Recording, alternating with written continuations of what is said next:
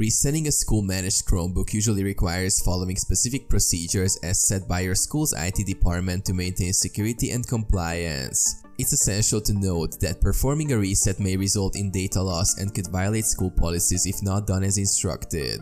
Here's a guideline on how to reset a school-managed Chromebook. Back up your data. If your school allows it, back up any important data to Google Drive or an external storage device. Sign out of your Google account. Click on the system tray, select your profile picture and click Sign Out. Restart the Chromebook. Click the system tray then the gear icon to access settings. Scroll down and click Advanced. Under the Reset Settings section, click Power Wash. Confirm the action.